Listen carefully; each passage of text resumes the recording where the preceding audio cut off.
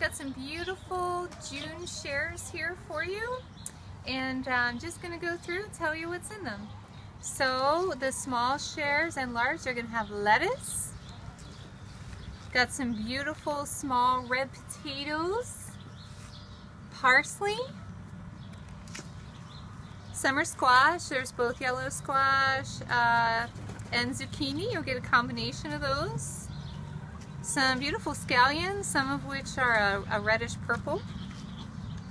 Broccoli. Kirby cucumbers. These are the kind you hear are pickling cucumber because they're thin skinned, so they're easy to pickle with. They take on flavors very well. And last but not least are cherries. You'll probably get sweet cherries, but some of you may get tart pie cherries as well. Large shares will have larger quantities of these items, as well as baby bok choy, asparagus, either red kale or Swiss chard, some beautiful dill. If we are running low on dill, you'll receive some thyme. And then onto the fruit only shares, there is a quart of cherries, either sweet or pie. Some beautiful strawberries, we're getting near the end of those, and some apricots. So I just wanted to show you the difference between pie cherries and sweet cherries.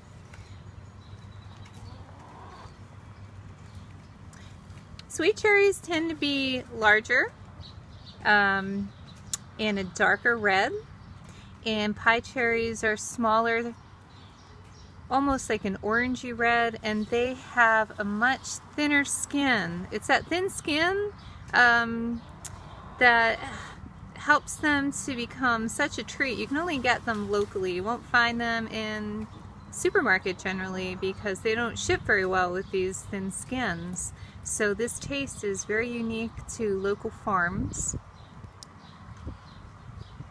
And these are used in recipes. Some people even do like to eat them by themselves, but again, they are on the tart side. And I posted a few recipes on Twitter and Facebook this morning. Just had some ideas for refrigerator pickles as pickle season is coming underway. And broccoli salad. There is, if you are fortunate enough to get some pie cherries, a sour cherry chocolate chunk muffin recipe. And as far as parsley, you may have had chimichurri before. It's really a tasty, like parsley, lemony marinade and flavoring that you can use on meat and other things. So I did post a recipe for that.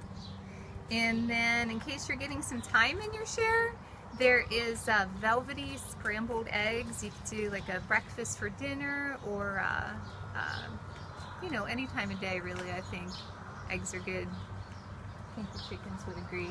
Anyway, I do hope you enjoy your share. It's a great time of year. If there's something that you would like us to show or talk about in future videos, please let us know. Thank you so much.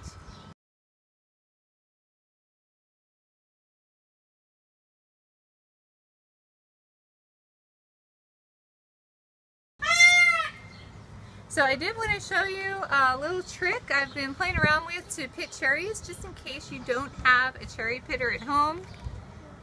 And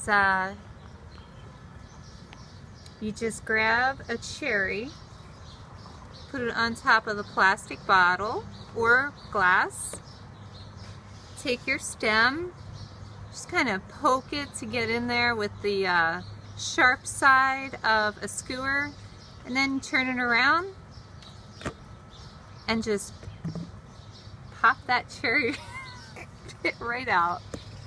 Let's try it again. It does help if you hold the cherry, give it a little support.